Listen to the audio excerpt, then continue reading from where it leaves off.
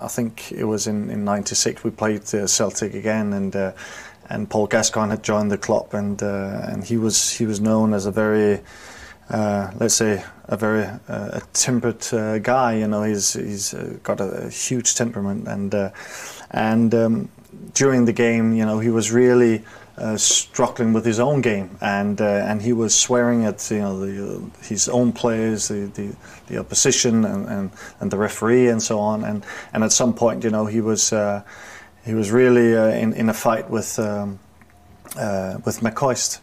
And they took that into the dressing room at half time, and it was a battle. You know, you saw all the players fighting, and we, you know, it was crazy. And I was just sitting there watching, and I thought, my God, what is going on?